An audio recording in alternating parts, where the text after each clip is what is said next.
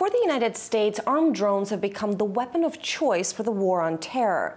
But do drone strikes offer a compelling option, or do the controversy they generate outweigh the benefit? Since 9/11, the U.S. has been carrying out drone strikes that have killed suspected al-Qaeda members as well as civilians in a number of countries, all without congressional authorization. Here in Pakistan, the remote tribal areas have been subject to the largest drone campaign to date. But one Pakistani attorney has been fighting back. Shahzad Akbar is a human rights lawyer who is representing drone victims in a criminal case against U.S. officials. He's a director and founder of Foundation of Fundamental Rights and a Pakistan fellow for the British human rights organization Reprieve. He joins me now to discuss the U.S. drone war, its implications in Pakistan, the United States, and across the world. Sir, thank you so much for taking the time to speak with us. How would you describe the fundamental issue with the U.S. drone program as you see it? First of all, the fundamental problem with drone strikes in Pakistan is that it's completely negating the right to life of citizens of Pakistan. And that's the basis of our whole campaign against drones. The other issues like violation of sovereignty or not having proper legal mechanism behind the drone strikes in Pakistan, that's all, for me, it's all subsidiary issues. The main issue here is that it's negating the right to life to people of Pakistan, it's negating due process, it's negating everything which a civilized society offers, a democratic society offers to its citizens. So it's against the law, and this is taking lives, and it's not just taking militant or terrorist lives, is taking civilians, young children, women, elderly, and other civilians' lives as well. But the drone program has been touted as a more humane form of warfare. In fact, some of its supporters have said that it's more preferable to have, for instance, a few precision strikes as opposed to soldiers, boots on the ground, fighting a traditional war. I think when President Obama tells people that drones are more humane weapons, I think he's just trying to be a good salesman for a weapon. End of the day, it's a weapon which kills. So if you kill people in a humane way or inhumane way, the basic fundamental thing which you're doing here is killing. And if that killing is illegal without the due process, then that's what's wrong with it. It's not about the weapon, it's not about that machinery, it's about the very thing what you do, and that is killing. So if you're killing people without due process, without any law behind you, then you're committing a crime. U.S. President Barack Obama has said that these drone strikes do not result in a large number of civilian casualties. He's in fact said that these are precise attacks that target al-Qaeda and their affiliates. And he's also said that the program targets active terrorists. What do you make of the U.S. president's assessment of the drone program? President Obama often says that it only kills militant and doesn't kill civilians, but yet he fails to give names and identities of those who have been killed in these strikes in Pakistan. Now, according to independent sources, more than 3,000 people have been killed in Waziristan in Pakistan, but not a single name has been given by President Obama or the CIA, which is carrying out these strikes. What we hear from news reports is just a few names of militant leaders who have been killed, and the rest is all ghosts. So if President Obama is so sure that he is killing militants and he has not killed any civilian, then he is to give the names and details of all those militants who he has killed. Because as a Pakistani, I would be happy in a sense that if you have killed all those people who are creating all this terror in my cities, if you've killed all these people, okay, I'll let you go probably for your violation of law, but at least I will be happy that you're making me safe. But the question here is that who are you killing? You have no idea yourself, and this is what the recent reports published in American media tells us, that US has no idea, CIA has no idea who they are actually killing in these drone strikes. But how do we know who's actually being targeted and who's actually being killed? Isn't this the CIA who should be knowing who they're killing? Because CIA, when they say it's very precise and it's very accurate, so what is that precision and accuracy if you do not know who you're killing? Most of the drone strikes take place in remote tribal areas that are effectively blocked off by the Pakistan government to the outside world. Can you describe what the conditions are like in these areas? Well, most of the drone strikes in Pakistan, which the total number is more than 370 drone strikes so far, and they have been taking place in the tribal areas of Pakistan, and specifically in two agencies. One is South Waziristan and second is North Waziristan.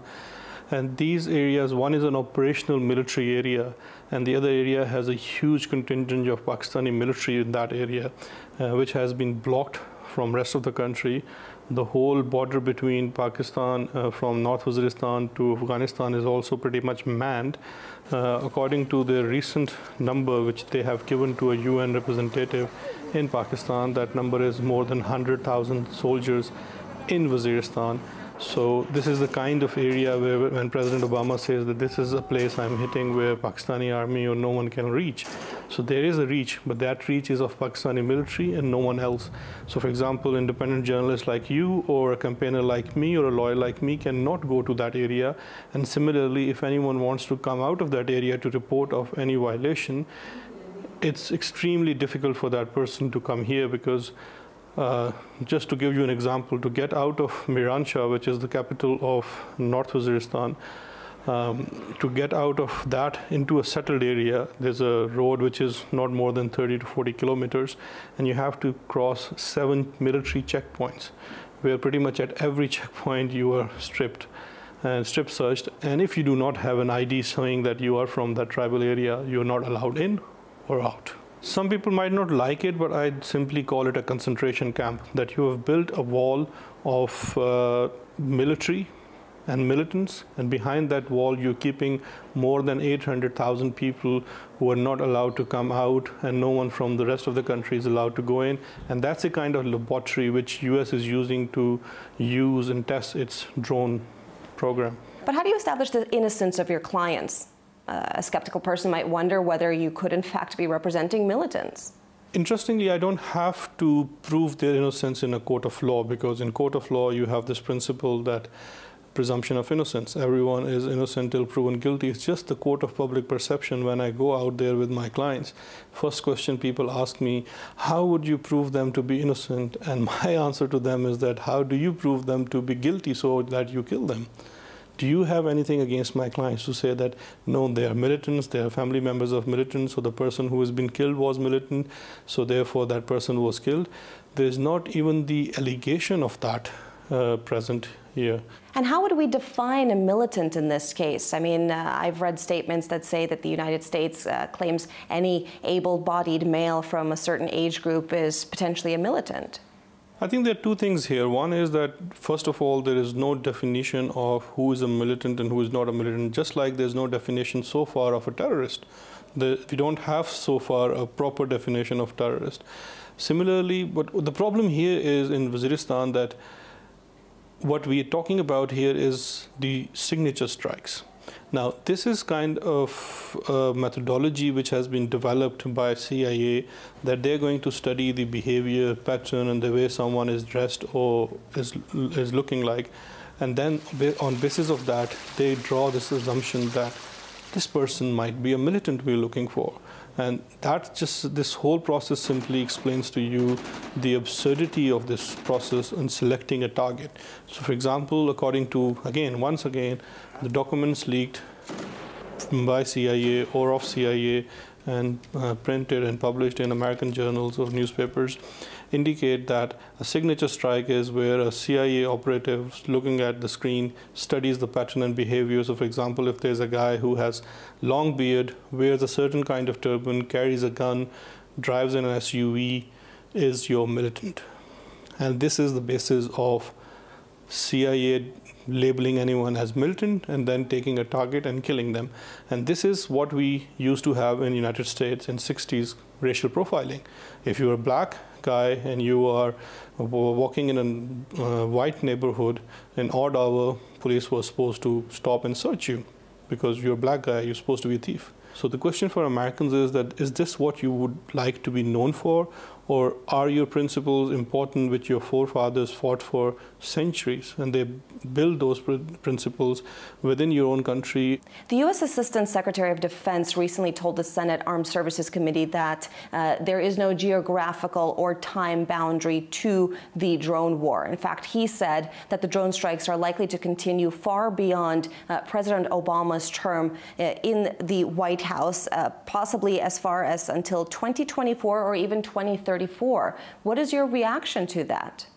I think U.S. administration is not really listening to reason here, because all governments around the world, UN, people on ground are telling them that this is a disastrous program, and you have to listen to reason. You have to listen to all those hundreds of cases of civilian innocent who have been killed in Pakistan and Waziristan by drones, and hundreds of civilians who have been killed even in Afghanistan, where your forces even have the ground control, and still you are committing so many mistakes there and killing civilians.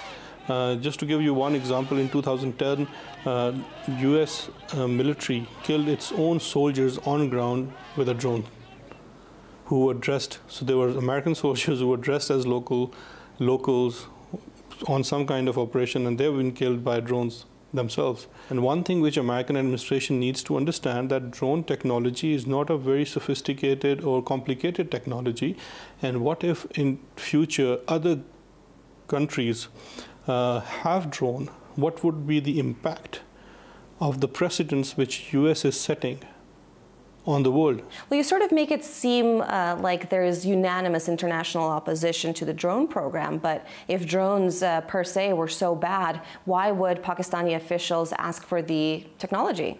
I would ask the question that what role Pakistani army or Pakistani government is playing in drone wars, because on one side they're saying that drones are illegal and counterproductive, but on the other side we also hear that they have been cooperating on drone wars in Pakistan.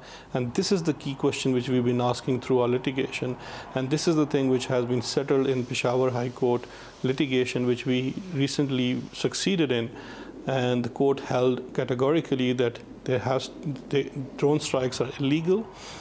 And Pakistani government finally submitted their reply in the court saying that they are not cooperating and they will not cooperate in future, and there is no consent on drone strikes.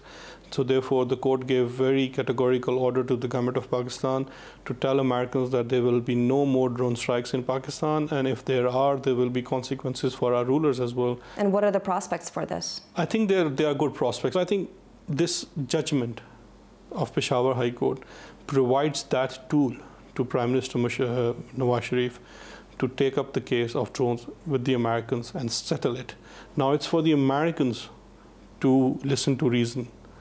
And if they don't, then I'm not sure that what options Prime Minister is left with, because we've had a Prime Minister in recent past who has been sent home by a court of law, but for not abiding by the decision of the court.